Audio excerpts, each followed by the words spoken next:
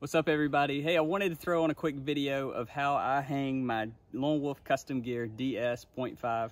As you can see, super lightweight stand, easy to move around.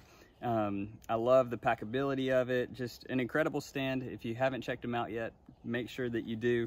But on this, I wanted to show you how easy I hang it. So I have the Genesis 3D printing strap stager system in place. As you can see, it's a super easy tool that just gets the strap ready for you to hang. So when you're up a tree, you know, 15, 20, some of you guys get crazy and go 30 feet.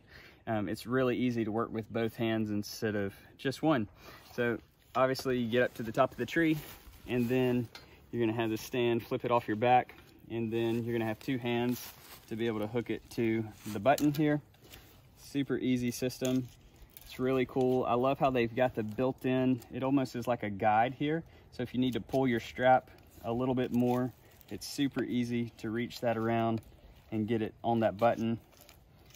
Just loosen it up just slightly, still holding it in place, and boom, there you go.